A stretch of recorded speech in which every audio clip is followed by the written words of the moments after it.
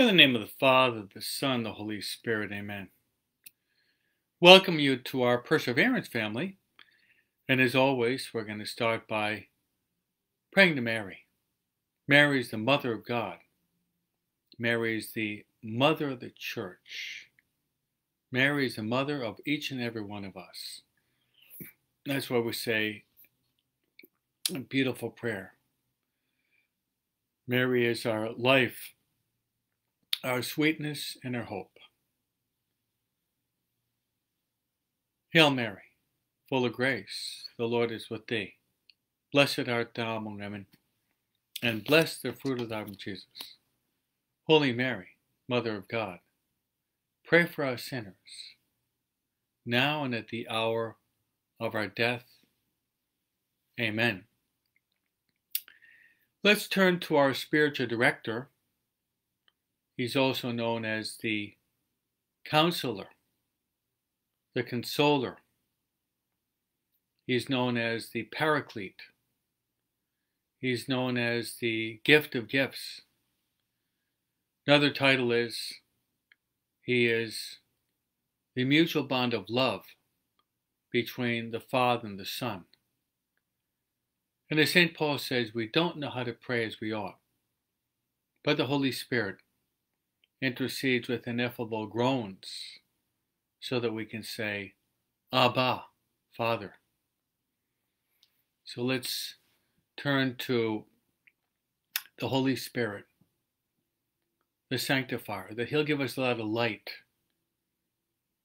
a lot of love, a lot of peace, a lot of joy. Come, Holy Spirit, come through the heart of Mary, as we sing. Spirit of the living God, fall afresh on me. Spirit of the living God, fall afresh on me. Melt me, mold me, fill me, use me. Spirit of the living God, fall afresh on me. Now on us. Spirit of the living God, fall afresh on us. Spirit of the living God, fall afresh on us. Melt us, mold us, fill us, use us. Spirit of the living God, fall afresh on us. Fall afresh on us. Fall afresh on us. Mary, Mother of God, pray for us. Saint Joseph, pray for us. Saint Michael the Archangel, pray for us. Saint Gabriel, pray for us. Saint Raphael, pray for us. Saint Teresa of Avila, pray for us. Saint Therese, pray for us. Saint John Bosco, pray for us. All God's angels and saints, pray for us. In the name of the Father, and of the Son, and of the Holy Spirit. Amen.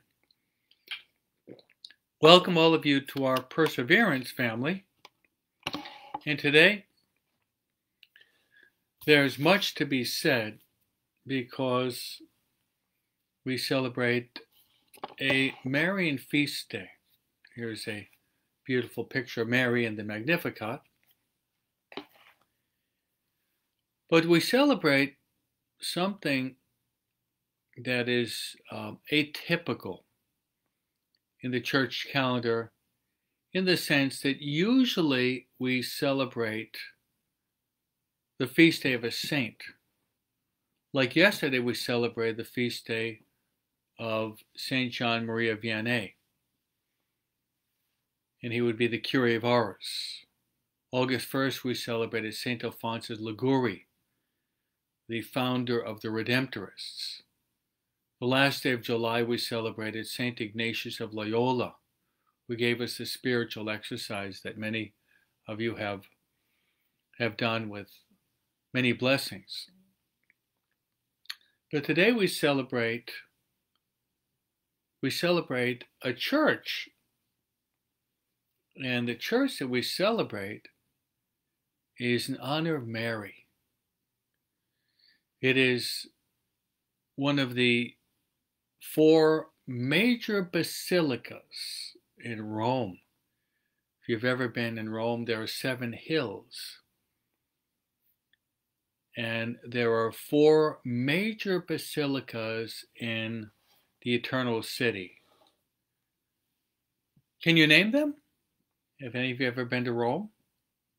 Do you know the 4 major basilicas in Rome?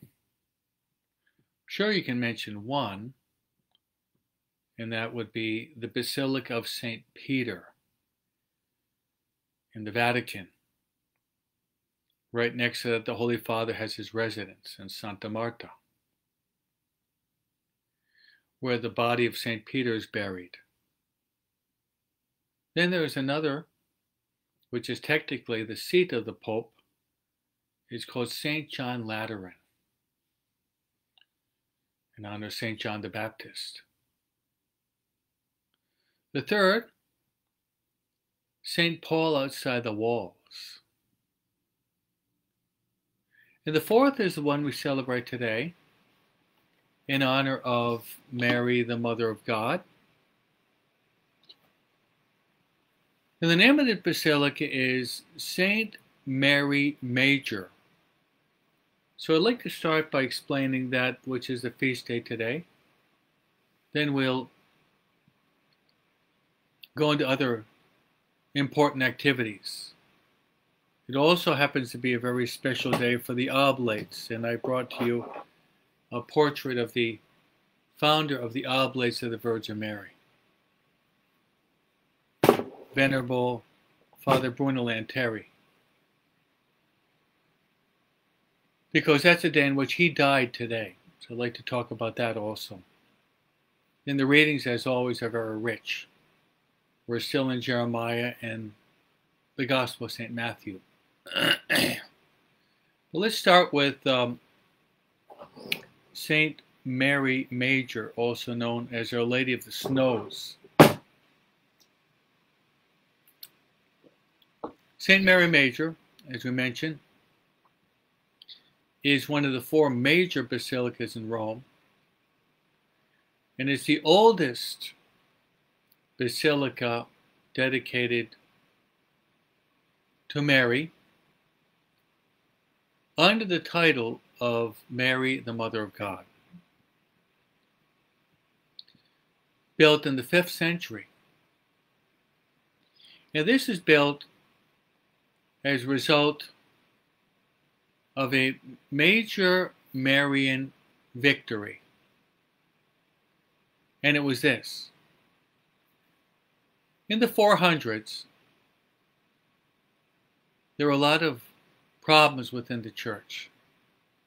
Theological, Christological heresies. And there were some that were denying the fact that Mary was the Mother of God. Mary, the Mother of God, of course, is the principal Marian dogma. There are 4 Marian dogmas. Mary is Mother of God, the perpetual virginity of Mary, her immaculate conception, and the assumption of Mary into heaven. Those are the four Marian dogmas. So these are the four Marian dogmas. This first one, Mary as Mother of God, was being contested by various heretics. So a council was called. It is called the Council of Ephesus, which, by the way, according to tradition, after Jesus ascended into heaven, from the cross he said to his mother, "Woman, behold thy son. Son, behold thy mother." And John took Mary to be with him, spiritually in his heart, but also he took Mary to be with him in his home. So St. John the Evangelist was the bishop of the Church of Ephesus. You read through the book of Revelation, you have the letter of St. John to the churches of Ephesus. So there was a council in Ephesus, which is now in Greece. And after a lengthy discussion, the key figure was Saint Cyril of Alexandria. In his hard work, Mary was proclaimed as the Theotokos. By Theotokos we mean Mary was and is truly the Mother of God. And of all the Marian titles, Mary as the Mother of God is the most important of all Mary's privileges. So that was proclaimed dogmatically. Dogmatically means it was proclaimed officially as a truth in the Catholic Church that we have to accept. Otherwise, we cease to be Catholics. So as a result of this,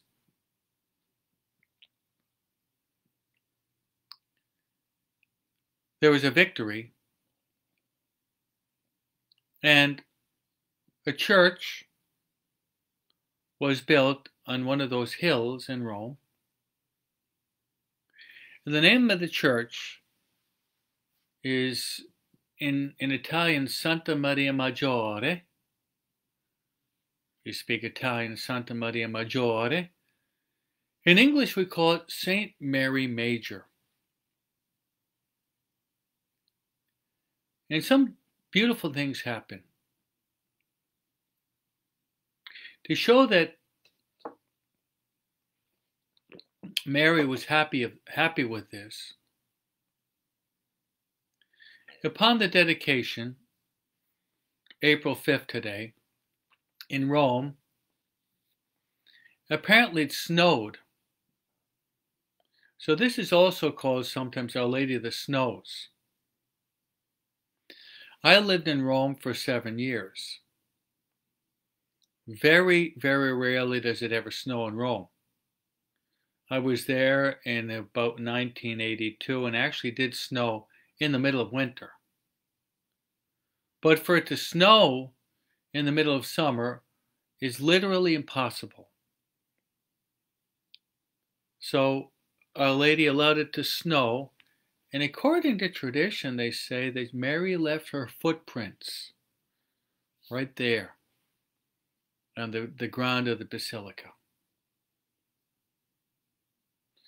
You notice before Pope Francis goes on a trip or he comes back, he'll go and kneel down in the Basilica of Our Lady, Our Lady Saint Mary Major, giving thanks, asking for her blessing.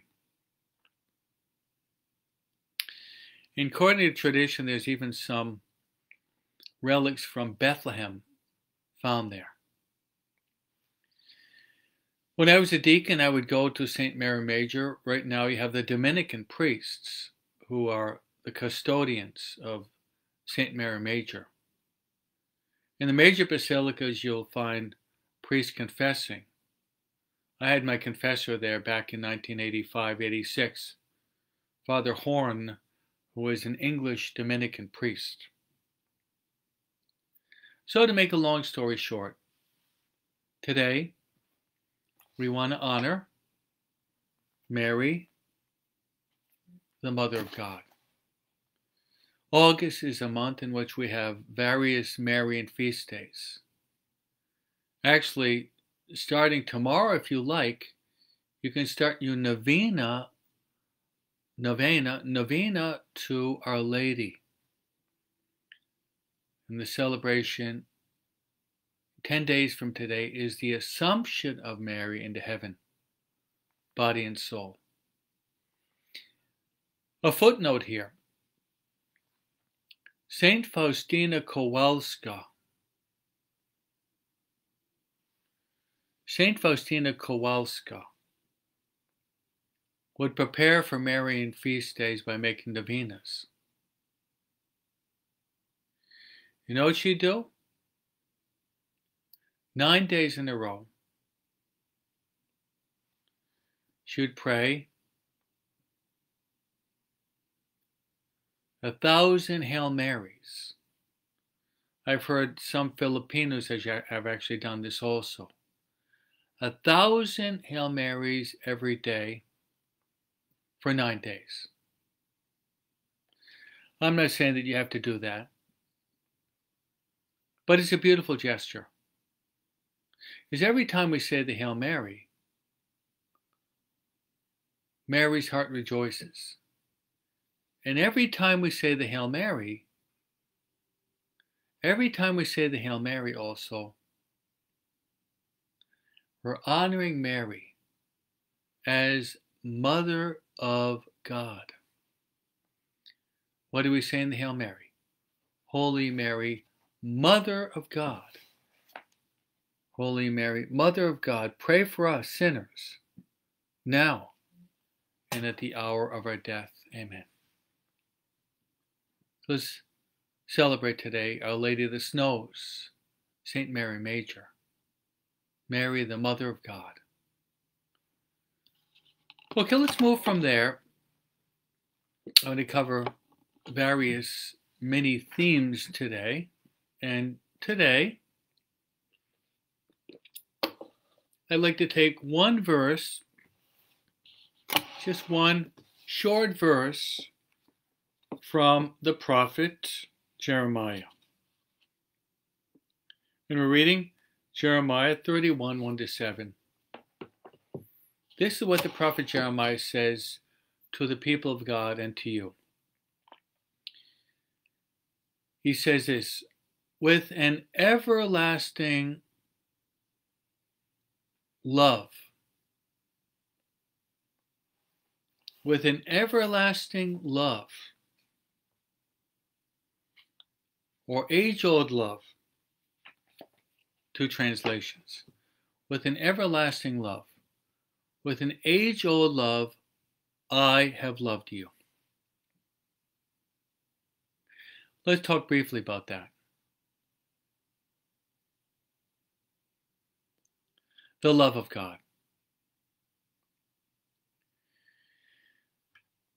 God is love. God the Father loves the Son loves the Father. And the mutual love between the Father and the Son is the Holy Spirit.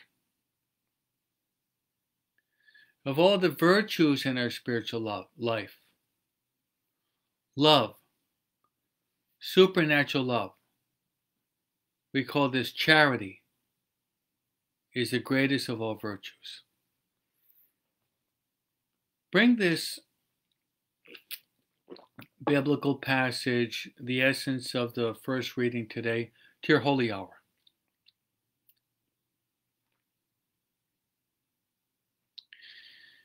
God is love. Here's the dynamic. Unless we really grasp this fundamental concept in our spiritual life, we're going to be limping in our spiritual life. We're called to fly high like an eagle. We're going to be limping. Here's the dynamic. God is love. God created you out of love. God has an infinite love for you. You must accept the love of God for yourself. Even when you fail. You fail, get up. My founder, we honor today his death and birth into heaven, says Nunc Cepi. Nunc Cepi means when you fall, don't stay down, but get up. Even if you fall 1,000 times in one day, don't stay down, but get up. Nunc Cepi.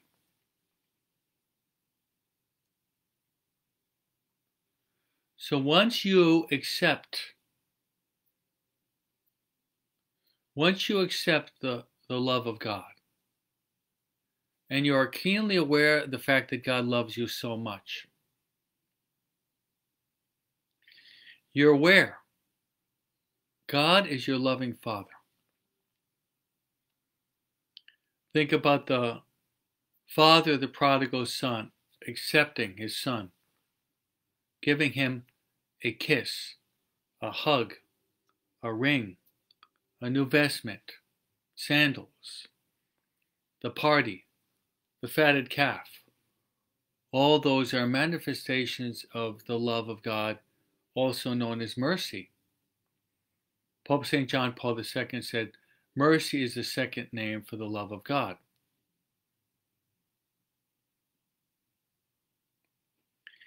Then once you are keenly aware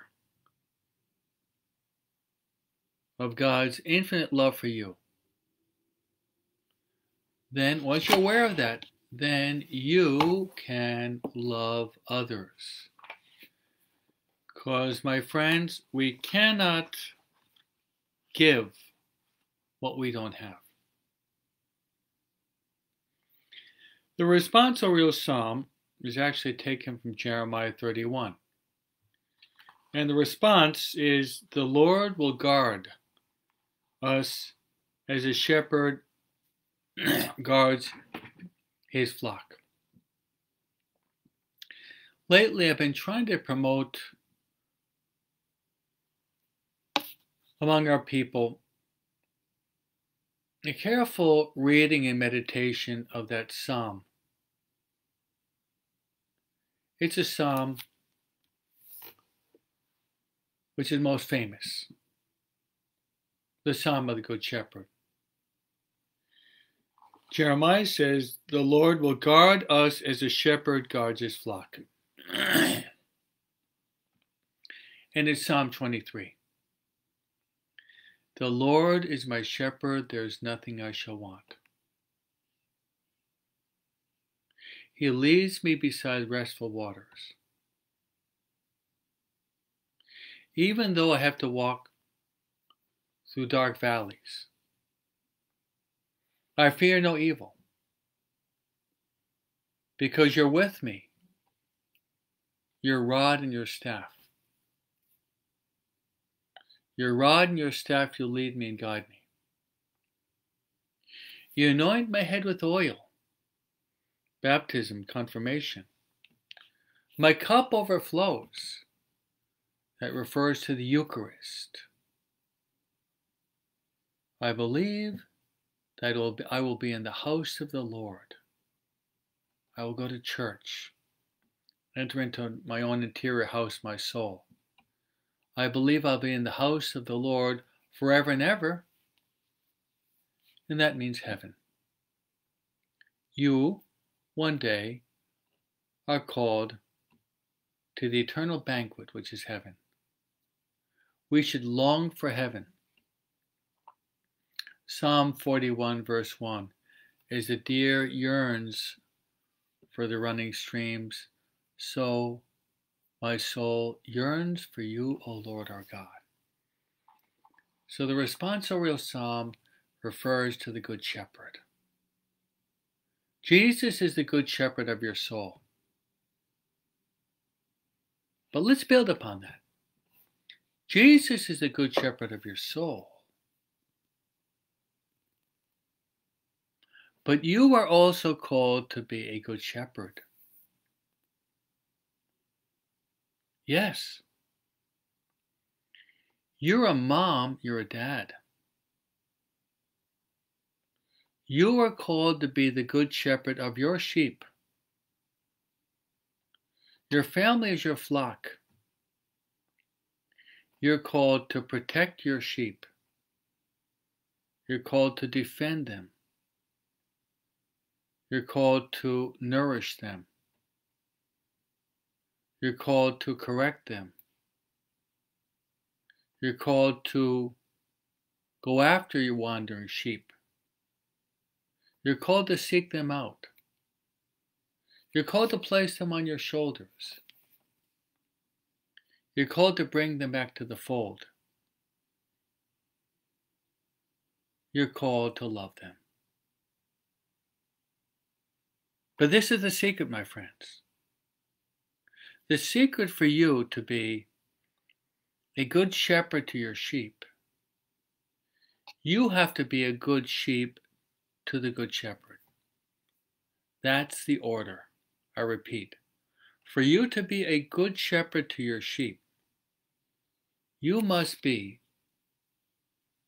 a good sheep of the Good Shepherd. So that's the first reading, the responsorial psalm. God has loved you with an age-old love. Accept the love of God so that you can give the love of God to others.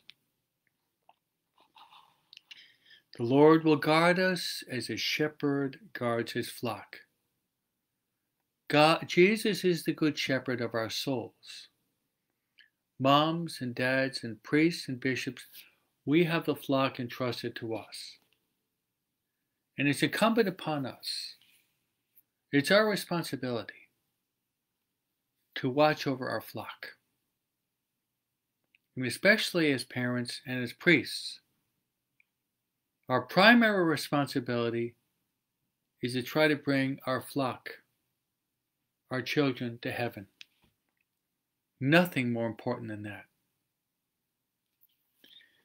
Okay, so given that we're trying to cover a lot today, let's move from the first reading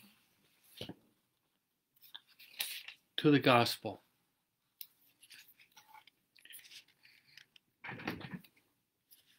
The Lord be with you. A reading from the Holy Gospel according to Matthew.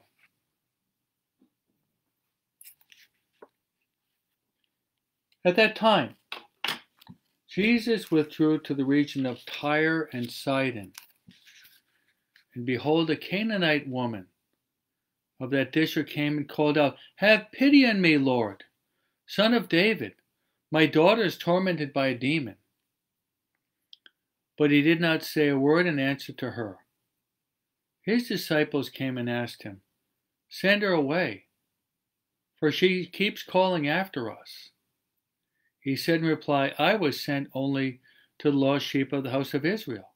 But the woman came and did him homage, saying, "Lord, help me." He said in reply, "It is not right to take the food of the children and throw it to the dogs." She said, "Please, Lord, for even the dogs eat the scraps that fall from the table of their masters." And Jesus said to her in reply, "O woman, great is your faith. Let it be done for you as you wish." And her daughter was healed from that hour. The Gospel of the Lord. Praise to you, Lord Jesus Christ. My friends, this is a very, very powerful moment in the life of our Lord, and there's so many lessons. But most especially, this passage of this Canaanite woman, she's a model for the prayer of supplication, model for the prayer of intercession, model for the prayer of petition. So let's just give a summary of that passage, and I'd like to pull out some ideas for your meditation. And these can be used in your holy hour today, because we're called to praise God, but also we're called to pray for people too. Praying for people is very important, especially for our family members. So Jesus is he's traveling, as always, and he's going through a pagan territory of Tyre and Sidon. And this woman, who was not a Jewish woman, she was actually a Canaanite woman.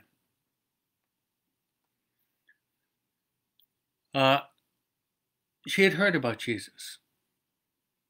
And this woman had a problem. I think we can identify with this woman. This was a woman, a mother, with a problem. She had a problem with one of her kids. And her daughter was being attacked by the devil. The devil does exist. We can't deny that. So this woman had probably exhausted a lot of her resources seeing how this daughter of hers that was suffering so much, how she could be liberated from this bad spirit. So this woman had most likely heard about Jesus. Possibly she even had seen him, maybe from a distance. But she heard about Jesus. Okay, she heard about Jesus. So faith comes through preaching and hearing. That's why I'm preaching to you right now. We're going to grow in our faith by listening to the Word of God.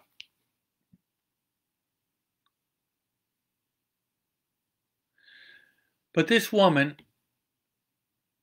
not only did she hear, but she had faith. I repeat, she had faith. Faith is a theological virtue. 3 theological virtues: faith, hope, and charity. Faith is a theological virtue in which we believe in a God that we don't see. Because if we see God in what's called the beatific vision in heaven, there's no longer faith. Faith. So Jesus, read through the Gospels, Jesus would carry out miracles, or he would not carry out miracles, depending on one thing: whether or not the people placed their faith in him. Times he would go to a town and he marveled at their lack of faith. Where there are other circumstances, like today, or for example, the centurion. Centurion goes to Jesus and says, "My servant is very sick." Jesus says, "I'll go to heal him." The centurion says, "Lord, I'm not worthy for you to come under my roof. I'm a man of authority. I tell one to go and he goes, another come and he comes, do this and he does it." And the centurion says, Just say the word, and my servant will be healed. Jesus marveled at the faith of this man, and his servant was healed. We even have that in the Mass now. Before receiving communion, we say, "This is the Lamb of God." Lord, I'm not worthy that you should come under my roof, but only say the word, and my servant and my soul will be healed. So faith is an indispensable condition for us being healed and for God granting our request. No faith, no healing. That beautiful movie that came out a few years ago, Little Boy. Little boy had faith. And the faith of the little boy was able to move the mountain from one place to another. Faith that can move the mountains. How true that is.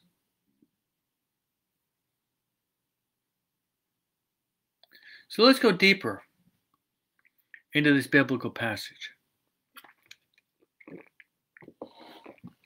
The woman draws close to Jesus. And in other biblical passages shows Jesus at table and she's at the feet of Jesus. So see the great humility of the woman. She says, "Lord, heal my daughter." Now, the first time that she says that, Jesus does not even respond. One of our problems in prayer is the following. We ask God for something. We beg God for a request. And it seems as if the God is deaf to our appeal. Seems as if God does not hear us. So we become discouraged. We get up and we throw in the towel. We give up. This woman teaches us not to give up. So she goes after Jesus again and says, "Lord, please heal my daughter." The apostles basically tell Jesus, "Get rid of her. She's yelling after us." And Jesus finally speaks to the woman. And Jesus says, "I have come for those of the house of Israel, for the lost sheep of the house of Israel." She pleads to Jesus. She wants Jesus to heal her poor daughter. She's seen her daughter being tormented by this demon. And she can't bear to see her daughter suffer so much. Then Jesus says something very surprising. Very surprising.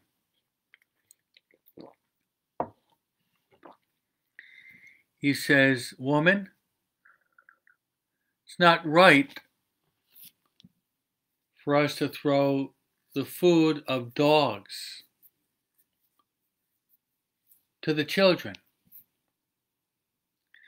Now, a dog in the time of Jesus is different than dogs today. Very often, dog was just a street wanderer. Like in the American society, we have dogs as pets. We have dog hospitals. We have dog clothes. We have dog pedicures. In other words, if you have a pet dog, it's almost as if that dog is one of your family members. And we have great love for animals, and nothing wrong with that. But in the time of Jesus, the wandering dogs, the cur, wandering the streets, was seen as an uncouth, dirty, meager, almost disrespected animal. So the fact that Jesus says that it's not right to throw the food of the children to the dogs seemed to be somewhat demeaning. But the woman responds, Lord, please. Even the dogs eat the scraps that fall from the master's table. So the woman demeans herself even more.